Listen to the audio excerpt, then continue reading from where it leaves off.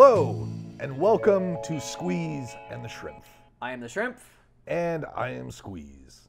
And today, we're going to be talking to you about our top 5 dream bikes. Yeah. Now, we set a couple of parameters for this little experiment, and one of them was we had infinite money. And infinite garage. Infinite garage space. And we could pick any bike from any time period. Doesn't matter if it's still like available or, if it, was a one-off, whatever. Yeah. Yep. And also we couldn't pick any radically custom bikes. So we couldn't pick like... I may have broken that rule. I most definitely may have broken that rule. We couldn't pick a bike that there was only like one made of. Yeah. It had to be like a production bike that you could realistically go out and buy if you just had the right pocketbook and you found one for sale. Yeah. I have maybe 6 then. Okay. Because I have, yeah. All right, we're going to work up from when we picked, we each picked 5, so you're going to get 10, and we don't know what each other's picked because we thought that'd be more fun for you. I went first on the last one of these 5 lists. You go first this time. All right, so my 5th pick is a Harley Davidson WLA, like World War II era, 1942 to 45 motorcycle. Okay. And I picked that because it's cool. And also it was pretty ahead of its time. And it has a couple of interesting, like quirky features to it. And it's a quirky bike. It's not at all fast. No. It has 25 horsepower. It's not a great bike by today's standards, but if you're gonna get something that is, especially if you're trying that, warbird kind of like, I want to have a bit of Americana that is war related, it is super accessible. As far as like, you can't park a tank in your garage very easily. Yeah. But you can park a motorcycle in your garage. Yeah, and outside of like a Jeep. Yeah. Like outside of a Jeep. Willys, yeah. Yeah, and I think that, I actually think out of the Jeep and the Harley, I think the Harley's more practical and more modern and funner to, and not funner to drive because it's a motorcycle, but like more comfortable to ride. It's going to be closer to what you presently drive than that Jeep is. That, a Willys Jeep, it definitely felt like it was designed in war era, and it was put together. You can say it was put together, but also like there's military, like the Harley feels like it's a production bike the military bought a little bit more than the Willys Jeep is definitely this is a military vehicle. If you ever look at a modern Humvee, that thing is not ready to be a civilian drive around. Yeah, and a funny thing is, so the WLA is a Harley design motorcycle. Harley also produced another motorcycle during World War II using BMW's design, and it to date is the only Harley Davidson ever manufactured with a boxer engine. So that's a little fun nugget. Another fun thing about the WLA is it also is like the stick shift, like suicide shift. It's a suicide shift. And the other real fun, quirky thing about it is it runs really low compression, so that you can run it off of like 73 octane. So like if they were getting like really shitty gas in North Africa or war-torn Europe, it could run on just about any fuel that could run a combustion engine. Not even that, but like they didn't have terribly good refining then. Like refining's definitely gotten a lot better. There's a reason they put lead in everything. Yeah. Because knock was to the point where it was blowing up engines. So yeah, like it does have a lot of like fun quirks to it. It looks cool too. It does look cool. Wait until you get up my list. So number 1 on my list. Number 5. Number 5. We're working backwards. Me. Number 5. Number 5 on my list is the one that I totally broke those can you get it rules, and really a little bit of a chance for me to sit on a soapbox here. Where's my fucking flying car? Right. it would be really easy to take like a paraglider and like build it around a motorcycle and be like, okay, I have a, you know. There's a guy that did that. He built like, he took a motorcycle and then he built like one of those like gyro jet planes around it. I want that. Yeah. I want to be able to be like, fuck this traffic, go off a side road and fly someplace. The problem with it is it's not practical, right? Oh, it's not practical at all. It's stupid. You can't. It's not like you can just like take off out of your driveway. No, like you need. You still need like a runway or like bed or something like that. I just want like. I want it. I want a flying motorcycle so bad. There is another. There's a company that's doing like it controls a lot more like the speeder bike on, you know, from Star Wars, but it's basically a big quad. It's not open for public. It's open for agricultural because they didn't want to just have a bunch of, you know, like they wanted to make it a useful object first. Yeah. So none of my things that are there are 100 like. That you can buy, but I do have up my list. So your number 5 is you get to go on like Adam Savage's like one day builds and build like a flying motorcycle. Okay, you could just say if I was on Adam Savage's one day builds, that right there is my bike. Like even if it doesn't fly, whatever bike I just made. So do you have a proper number 5 that's not like? I've got 2 number 2s. Okay. All right. So. Just because I can't be normal, man. All right. You're never gonna get it. Okay. My number 4 pick. Okay. Is a bike from the '60s, but it is also tied to World War II. Okay. And I'll see if you can guess this one. It is the Triumph TR6R 650. 1962. Tied to World War II. Yeah, if you guys get this, leave it in the comments because I'd like to know if you guys get this one. No, I'm not getting it. All right, so now lock your answers in, and I'll tell you right now what it is. That is the bike that Steve McQueen rode in The Great Escape to the chase and jump scene. And they kind of gussied it up a little bit to look like a World War II era bike, but because they really were kind of doing things that those World War II bikes would not have been able to do. They used, and Steve McQueen, who was a big fan of Triumph and actually owned one of these bikes. They used the TR6R 650, and Steve McQueen was a bit of a daredevil. Everybody knows he liked to race. And he really wanted to do that jump scene, and the production company was like, "No effing way." Will not allow him.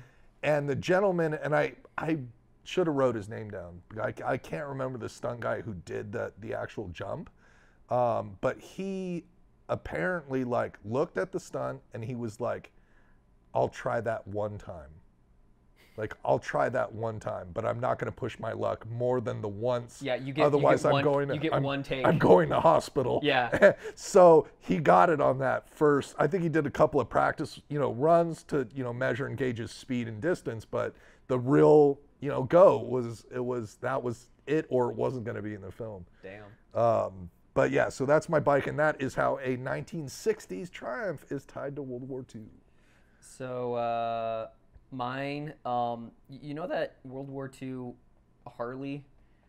I want the bike from Raiders of the Lost Ark. Oh, the sidecar. Yeah. I want the sidecar because. Yeah. Or are you talking about Last Crusade? No, Last Crusade. Yeah, Last Crusade. Last Crusade. Where it is that classic World War II. I think that's the Beamer that I think it. I don't remember what actual name that goes on it, but the important part to me is I want a sidecar. Yeah. And be able to put go full war reenactment style with it. Make sure I have the the proper World War II fire extinguisher down to that if I'm gonna go and get a classic X, Y, or Z, I want to make it the stitching is in the right pattern, kind of take it to that level of That's another pretty quirky, and that kind of also shows you like the age of the Boxer engine. And how kind of like, I'm not the hugest fan of the Boxer engine, your but legs don't fit them. But it does kind of show you like how venerable that design is. Yeah. That it's still being used. And good things and bad things about it. It's still being used. Yeah. That being said, like internal combustion really hasn't had too many massive like world-ending changes. That is true. The Winkle happened, but it happened and it's done. Yeah. At least for right now. So yeah, that's my number 4. What's your? My number 3 pick is now we're kind of got into a modern bike. My number 3 pick is the Arch Method 143 or. And I put an or there just because the Method 143 is like, it's not a like custom bike. It is production, but I think they're only making like 25 of them or something. Whatever. So I put slash Yeah. KRGT1, like pretty much anything from Arch, which if you guys don't know is Keanu Reeves, who's a giant motorcycle enthusiast. Biggest motohead. Also, if you see any of his videos, like you just understand how much of a down-to-earth guy that dude is. Yeah. By the way, Keanu, if you watch this, please come ride with us. Yeah. Yeah. So Arch Method 143 or KRGT1. Either one, yeah. They're bikes that you go and you get fitted. They fit them to you. They are a work of art. They're absolutely. They fit them to be exactly what you want. They're absolutely beautiful. A lot of the parts on it, they manufacture in-house. And, you know, like Keanu's not one of those guys too that just owns this company and like some dude like runs it for him and he just kind of like does commercials and shit. Yeah. Like he actually has a lot to do with it because that's his passion project. That's what he enjoys, you know, doing when he's not doing films. And out of all of the bikes on my list, that is probably like the one that you might actually pony the money. I might actually plunk down and get it. I mean, I think they're right around like 70, 80 grand for the KRGT1, which is a huge amount of money for a bike. But considering what you get, you know, you're getting like a bike that's been really built to you, and there's like a lot of performance and tech and a lot of cool stuff that's in that bike. And, you know, just to put it in perspective, like that's, you know, what you would pay for a low tier Porsche or a BMW M1. So for a guy like one of us who does a motorcycle podcast and rides their motorcycle to work every day, you know, it's, you know, makes it, it's not. It's a bit much, but at the same time, like you could argue. Yeah. You could make that I could see that argument and nod my head instead of just being like, yeah. Brah. Yeah. Okay. What's your 3? I'm gonna take this and make it a little bit darker. Okay. You may even say that it gets a little shaded in here because I'm definitely doing a Black Shadow.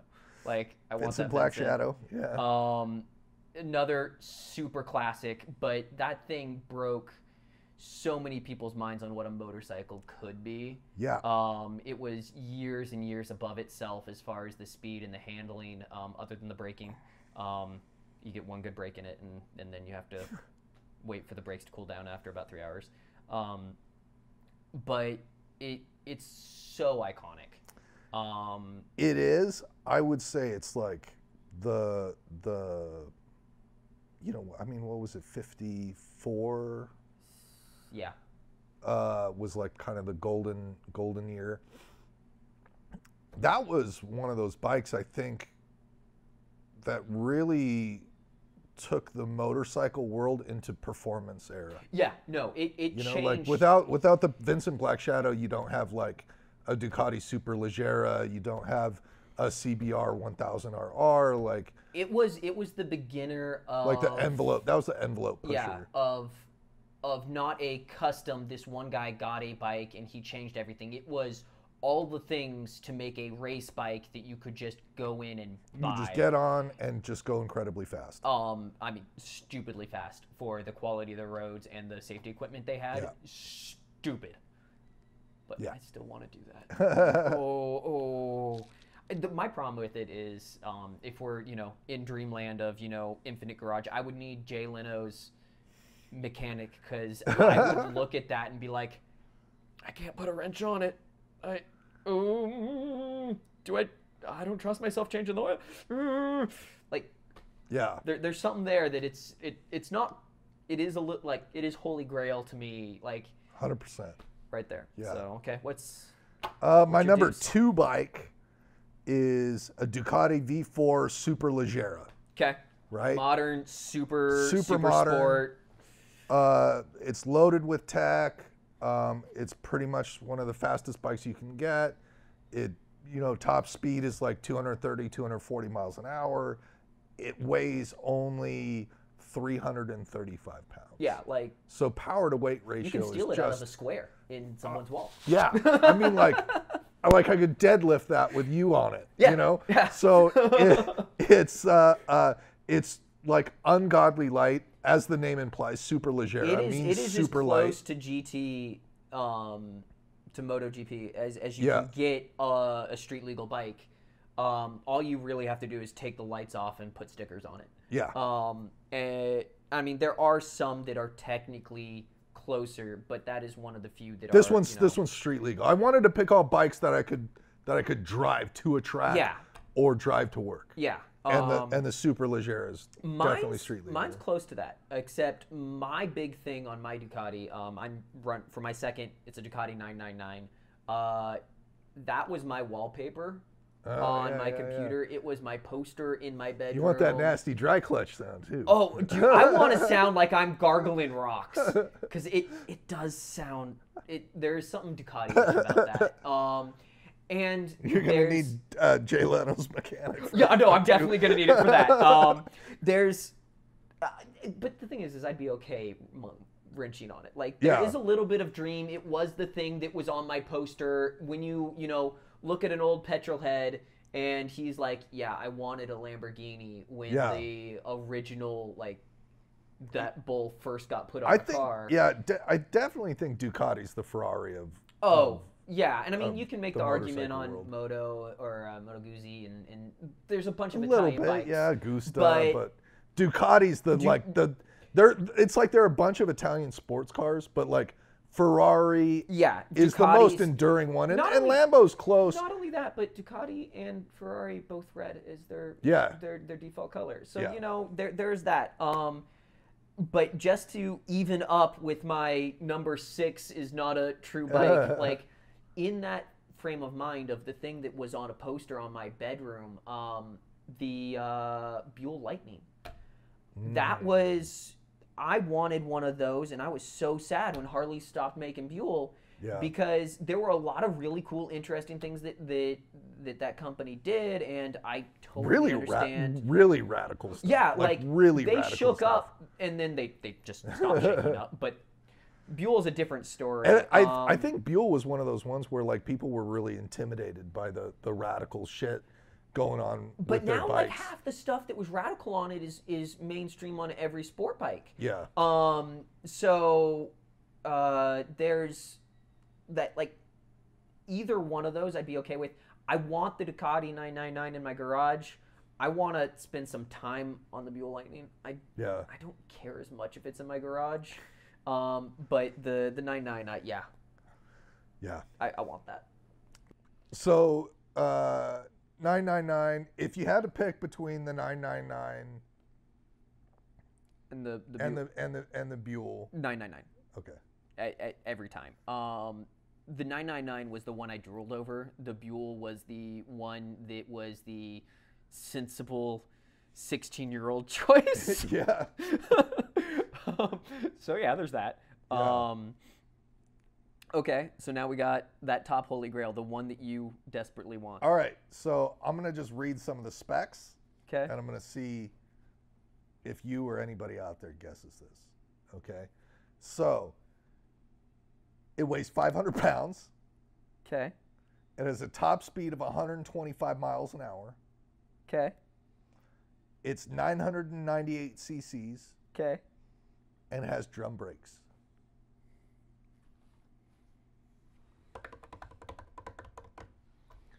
Yeah. my throwing numbers at me like that. I'm so shitty with names that I like. What's my sister's name? If I know.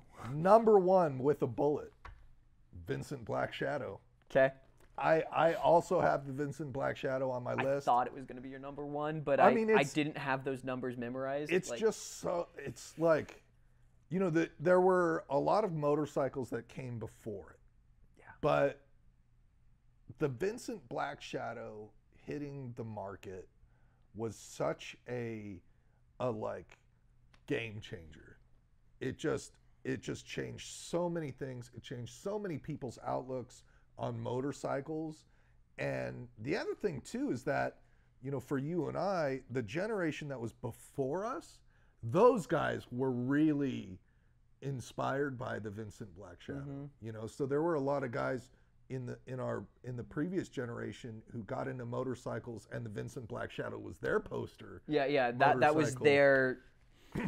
So I think I have a little bit of nostalgia for the Vincent Black Shadow because it was the bike that like my uncles wanted to own, and that was the bike that was on their wall. So you want the thing that your uncles want. The people you look up to. Yeah. No, so my family was never really like. My mom and dad had ridden previously, but they weren't motorcycle like. Yeah, not. They weren't geeks about it. So like, that wasn't something like. Yeah. But your uncles were definitely. But yeah, there's so many people that like, they wanted a Vincent Black Shadow. For a while, it held the land speed record. Like that thing was just 125 miles an hour was. I mean, that's in. I mean, speed is so fast, so like easy and cheap now. Like it's so cheap. I can hit 125. Fast. Yeah, on it's a not a problem. cc. Not a problem, right? The thing about the Vincent Black Shadow is, just to give you an idea, is that, let's say, I think it's the if you take the Ferrari Testarossa, which in the 80s, and I'm talking about a motorcycle made in the 50s, yeah, right? But if you take the Ferrari Testarossa now, it's incredibly slow. It's like Toyota Avalon, it's, by today's standard, it is fucking dog shit. It is a cruising vehicle only. Yeah. And I mean, like, there's like a bunch of other like weird things that happen with that car too. Like, if you've ever watched any of the like Top Gears where they take like something like that out, and they're like, yeah, we couldn't like brake hard with it, and we had to like start it for this long, and it is wrought with problems. Yeah. And the Vincent Black Shadow is not so much that. I mean, it still is a vehicle made in the 50s. It's still a vehicle made in the 50s, right? But if you have one that starts up, you can start it up and ride it around town. Yeah. It's not going to be as shitty of an experience. Which may say something for how much motorcycles have come since then and how far ahead of its time it was. Yeah, that's like, what I'm it's saying. saying both of those things. It's saying both of those things because if you get other bikes from the 50s, it is not the Vincent Black Shadow. Cue both of our World War II pulls because they didn't change much since then. There was a lot of surplus, and that's part of the reason. Yeah. Okay. So a couple of things, and not to say that you couldn't cafe out Vincent Black Shadow. Don't. It's so pretty.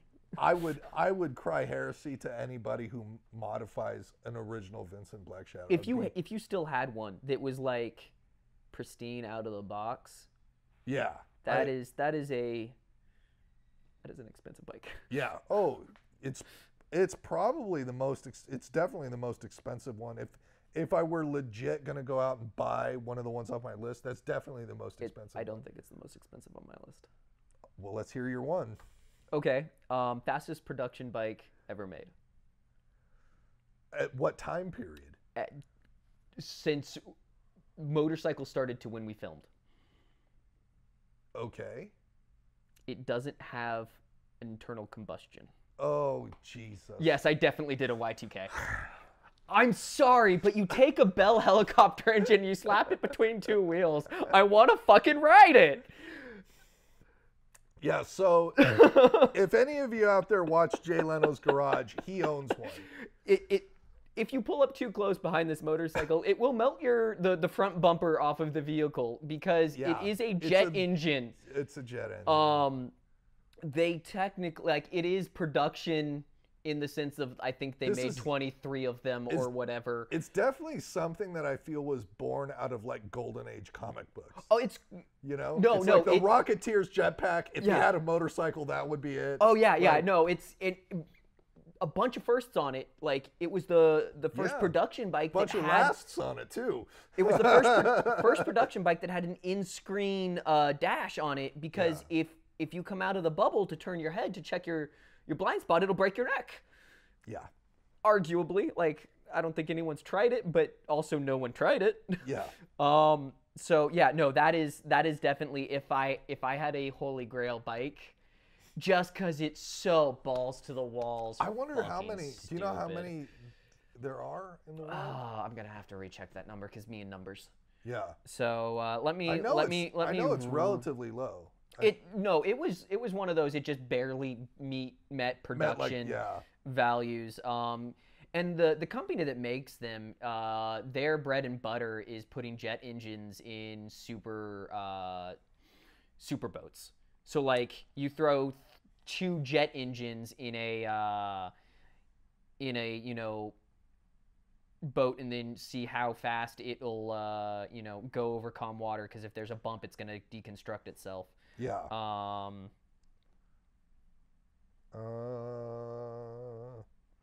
I mean, I'll give you this. This is not a bike that made my list, and it's not a bike that I would probably ever own. Yes, it's a, just because it's such a it's so stupid. But I produced from 2000 to 2005. It has a Rolls-Royce 250 C18 turbo shaft, only a 2-speed because it's a turbo shaft. Yeah. It would be kind of neat to have a motorcycle with a Rolls-Royce powertrain. That's what I'm saying. That's like super baller. It runs on diesel, kerosene, or Jet A. Diesel or kerosene. Diesel, kerosene, or Jet A. Like, how annoying is it when there's no gasoline, all you get is gasoline shops around, so you have to go to the local airport to pick up fuel. Where is it? I don't see, at least what I'm looking at, I don't see a total number made, but it can't be that much. Yeah, it was super low as far as made by Marine Turbine Technologies.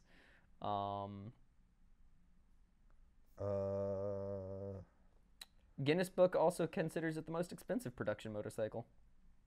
So, I don't doubt it. I mean, let's see.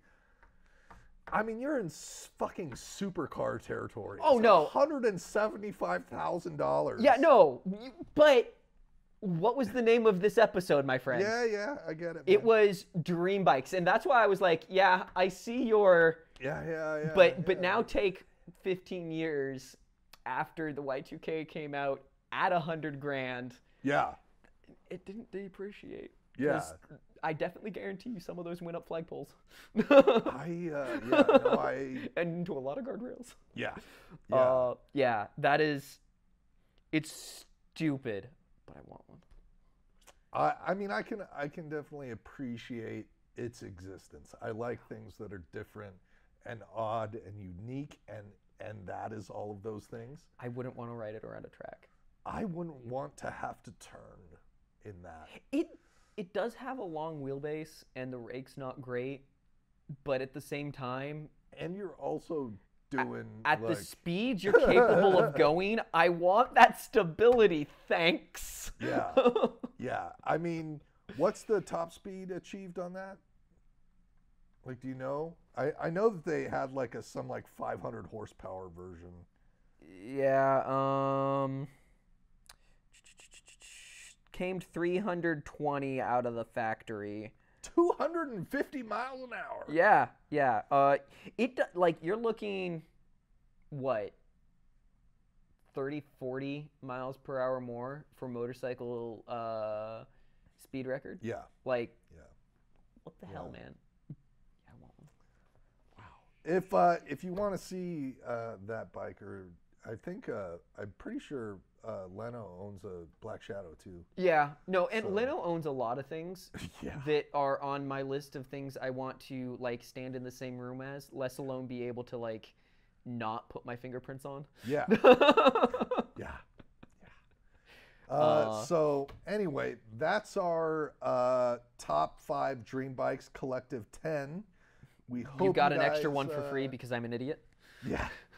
We hope you guys had fun with us. If you did, subscribe. Yeah, hit our comments. Tell us what your top 5 dream bikes are. If you had infinite money and infinite garage. Or if I got any of the facts about mine wrong, tell me about it because it's the internet and you're going to anyways, so I might as well say it. But if you like the video, hit like, hit subscribe. Visit our Facebook at squish.moto. Visit our Instagram at squish.moto. Visit our website, squishmoto.com, where you can buy some shirts, trinkets, baubles, stickers, and whatnot. And Yep. show we us got you good like things the going channel. on there. Yeah. It's a cool logo. Yeah. Other than that, have yourself a wonderful day. Peace. See ya.